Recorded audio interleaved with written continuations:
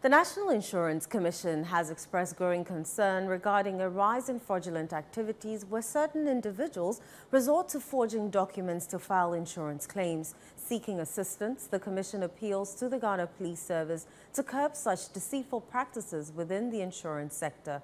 Reporting for Citi News, Hafiz Tijani provides insights into the matter.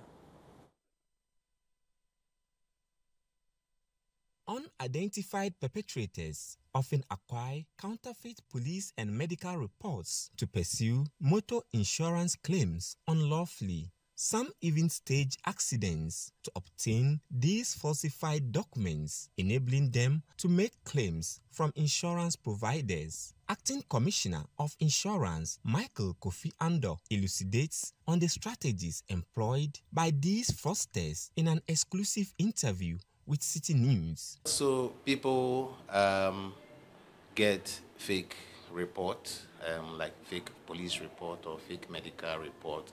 They put them together and they make a claim.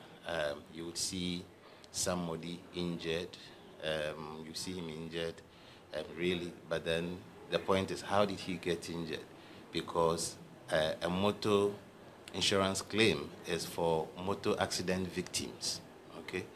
And so if he doesn't fall within that category, he needs to get a report that says that he got injured from a vehicle accident. He needs to get a medical report to that effect. He puts it together. He wants to present it to the insurance company to get a claim. And sometimes the insurers, the claimants, the technical people, when they look at these documents, can read in between the lines and know that something doesn't add up. So we need to investigate. And sometimes when the investigation is done, you realize that these are not valid documents, and it's actually on the rise. The Commission calls upon the police for support in stemming this trend, while urging insurance companies to enhance their vigilance in detecting and preventing fraudulent activities. And so we also did discuss that with them and ask for their assistance in helping us to minimize the incidents, and that if we come back to do any confirmations, that they cooperate with our men. This is all aimed at reducing the incidence of fraud, which has been on the rise. I expect the insurance companies to put their own controls in place to manage the risk.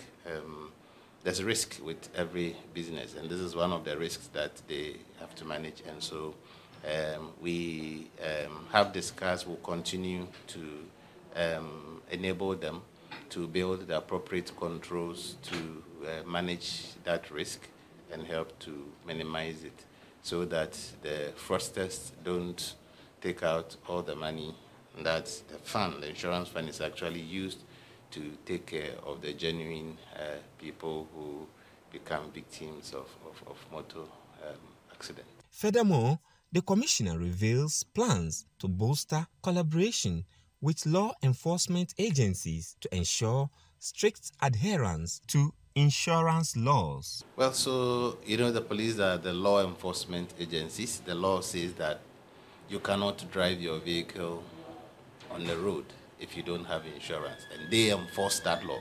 So we have to collaborate with them to discuss the effectiveness of enforcing that and any challenges that they face in doing that. We had discussions on a whole lot of issues, starting with the uninsured vehicles in the road, accident victims, and how they are able to obtain the report that they need to be able to claim make their claims, and the items that they need to do their work. We did donate a few items to them to help them in their work as well.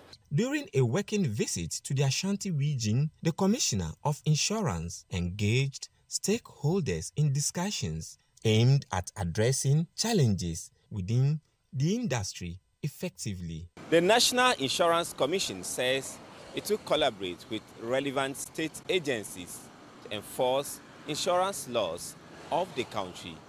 Hafiz Tijani, Citi News, Kumasi, Ashanti region.